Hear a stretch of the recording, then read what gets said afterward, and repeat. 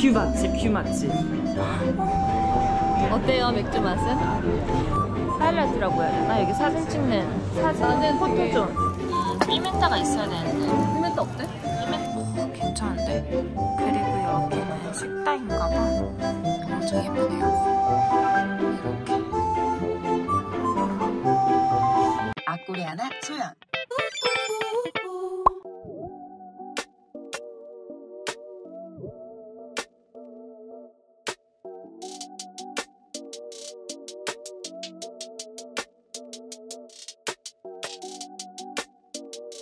안녕하세요, 한국여자 소연입니다. 오늘은 제가 완전 극으로 여행을 가볼 거예요. 진짜 완전 극. 상파울루에서 제일 이제 가깝게 편하게 여행 갈 곳이 어딨나 찾아봤는데 캠포스 조르당이더라고요. 진짜 어제 결정 났어. 나 여행 갈 거야. 1박 2일로 차 타고 3시간 정도 가거든요, 상파울루에서. 그래서 친한 언니랑 가볼 겁니다.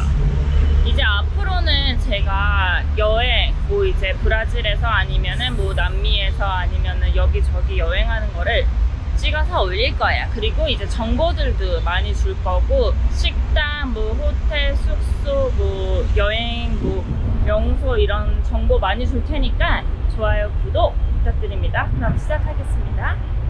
보면은 2시간 38분이 걸려요, 호텔까지. 주유소에 이렇게 편의점이라고 해야 되나? 물이나 이런 거 살 곳? 잡을 2개를 살 거예요. 오이! 차에 기름을 넣고 있습니다. Esse completane 282real. 캠퍼스 조르당 이제 도착하기 50분 전이야. 진짜 예쁘다. 캠퍼스 조르당 도착. 여기 보면은 트레킹하는 코스도 있는 것 같아. 빠젠지냐. 우리는 산 위쪽에 밥을 먹으러 가는 거기 때문에 위쪽으로 올라가는 중이야. 이렇게.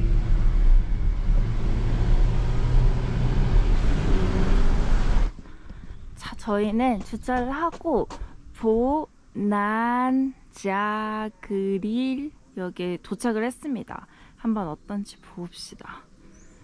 햇살 엄청 뜨거워요. 좋다. 그냥 기분 좋아. 비도 안 오고.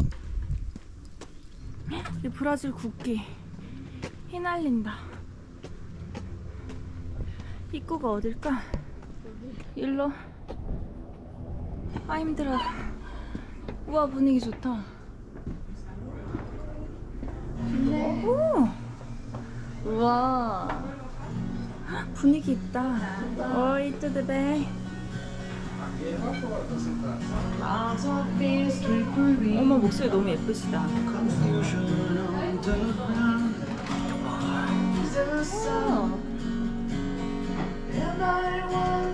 아, 여기 우선은 뷰로는 이겼어.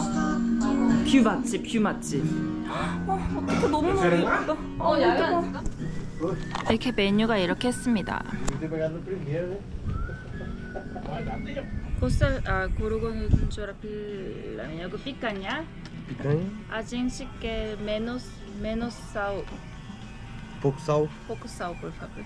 Pimenta Forte. forte. Temos Isso. da casa também. Pimenta forte, por favor. Sim. Também.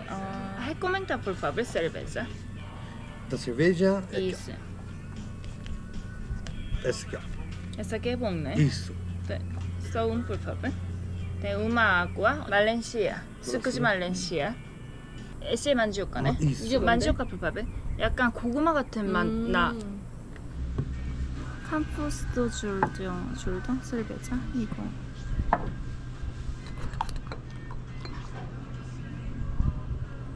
어머 이게 아닌데? 어머 짠짠. 좋네요. 자, 주위에 뭐 할 거 있는지 찾아보다가 이렇게 보면은 이렇게 트립 어드바이저 검색을 해서 주변 즐길 거리를 검색을 하면은 이렇게 주위에 뜨거든요. 근데 여기는 이제 뭐 공원 그리고 자연 야생동물 서식지 이렇게 동물들 보는 거랑 그리고 공원, 박물관도 있고 산, 맥주 양주장, 박물관 있고 농장 있고 고르곤졸라 필레미뇽 그리고 이거는 삐까냐 그리고 이제 사이드 메뉴 팥이랑 만지오카, 야채, 샐러드 이렇게. 그래서 어디를 갈까 언니랑 한번 얘기해보고 교회 성당도 있고 양주장 포도밭 뭐 전망대 있고. 이게 삐까냐였어? 응. 궁뎅이살. 나 진짜 야채도 맛있다. 고기 되게 부드럽다. 고기 부드러워? 흥건해. 날씨 딱이다. 자, 여기 시내를 오려고 구글로 여기 메르카도성 뱅도를 검색을 했어요. 그러니까 여기 도착을 했거든요. 좀 걷다가 저녁 먹고 호텔을 들어갈 생각입니다. 이렇게 길거리 이렇게 걸으면서 이렇게 보면 될 것 같아.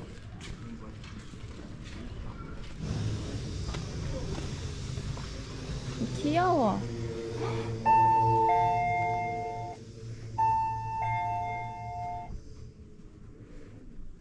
이건 강아지 뛰어노는 거야?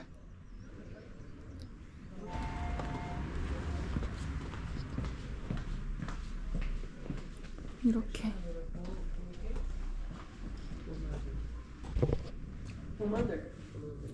귀여워.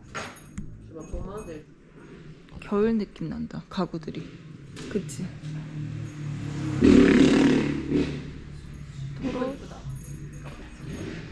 냄새. 초코 냄새. 여기 그 퐁듀랑 이런 게 유명해.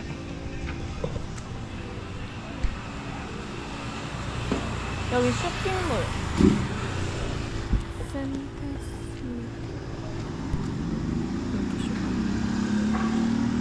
여기는 퐁듀, 치즈, 맥주 유명해.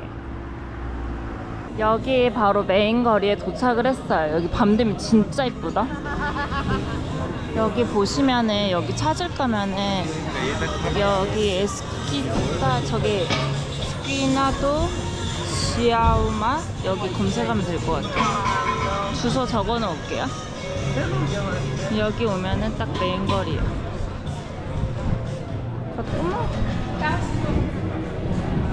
여기는 약간 상파울로랑 느낌 다르지 않아? 유럽 같은. 맥주. 자, 여기서 생맥주를 한번 먹어봅시다. Bem? De nada. Obrigada. De nada. 우와.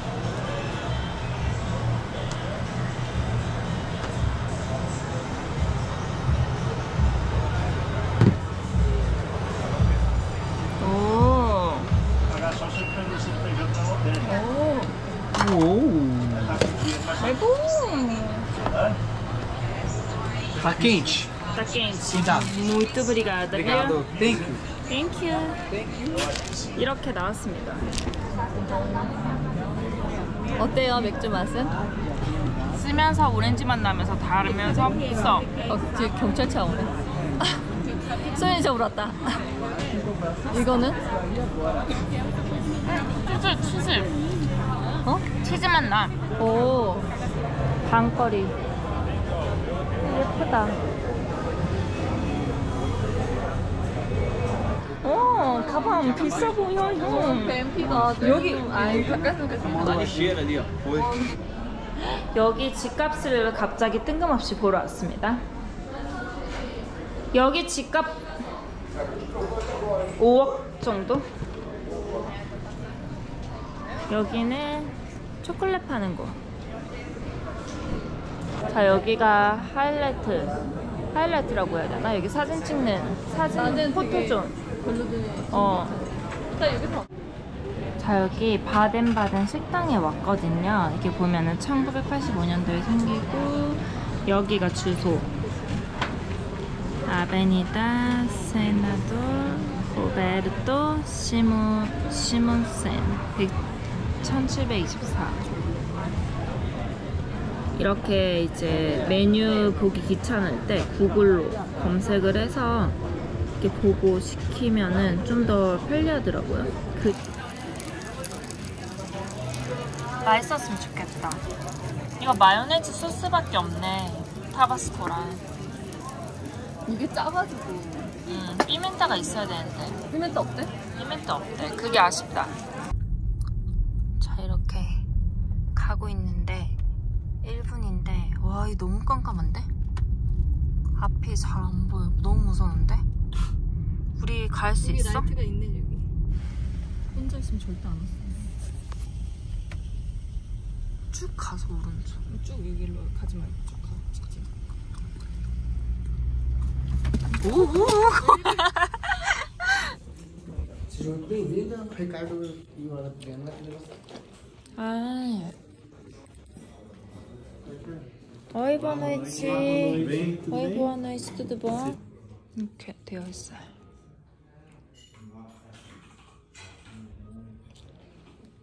여기 이렇게 바가 이렇게 생겼고 괜찮은데?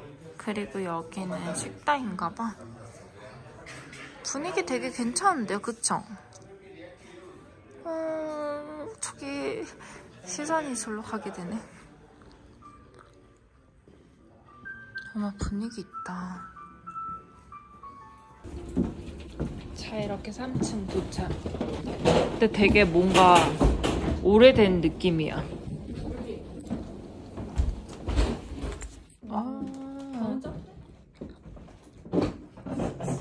브리가다. 이렇게. 저 아침에 이제 일어나가지고 씻고 나와서 여기 아만치킬 파르키가 리뷰가 12,000 돼 있어가지고 여기 한번 가보려고요. 검색을 해보니까 7분밖에 안 걸려. 금방 가겠다. 지금 날씨가 엄청 좋아요. 이렇게.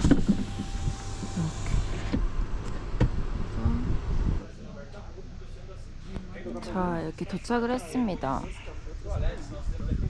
2km를 걸어야 된다고 하네요. 근데 저는 막 30분만 걷고 싶다. 왜냐면 햇빛이 되게 세서. 근데 그러면 너네가 빨리 걸으면 된다. 이렇게 말하네요.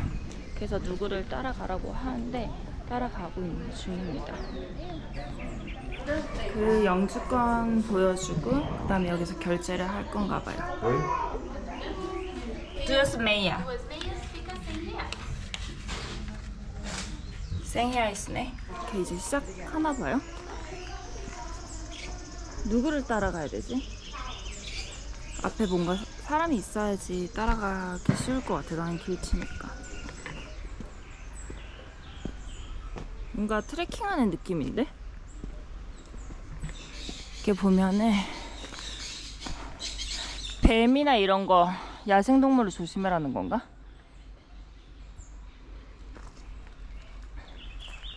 이쪽으로 가는 게 맞는지 모르겠지만 저기 앞에 사람을 따라가야겠어. 진짜 약간 등산하는 느낌인데? 날씨 딱 좋고. 그쵸. 왜냐면은 도시에만 계속 있다 보니까 매연 연기나 이렇게 이제 접할 수 없는 냄새들을 접하고 있습니다. 근데 코스 되게 잘 해놨다. 예쁘게.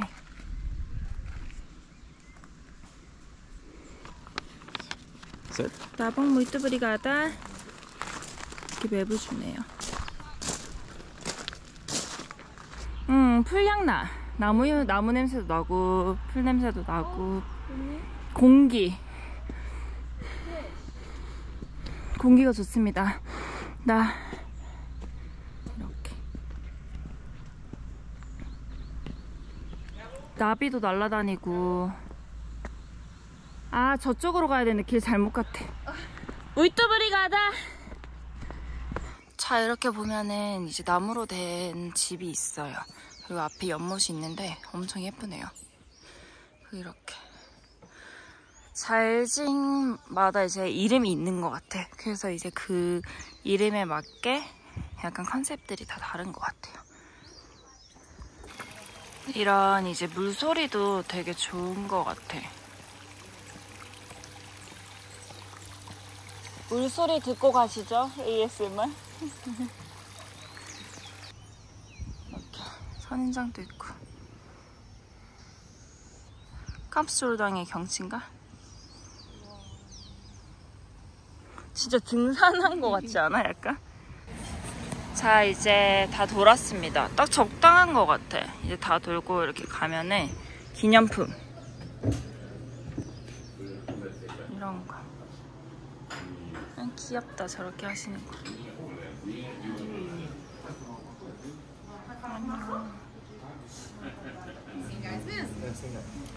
자, 이렇게 끝났습니다. 어디지? 길을 잃어버렸습니다. 볼 거 다 봤으니까 집으로 상파울로로 가야겠습니다. 좋다. 천천히 갈게. 천천히 느끼면서. 캠포스 조르당 영상 끝까지 봐주셔서 감사하고, 혹시나 여행 이제 막 추천해줄 곳 있으면은 댓글 남겨주시면 될 것 같습니다. 좋아요, 구독, 알림 설정 부탁드리고 감사합니다.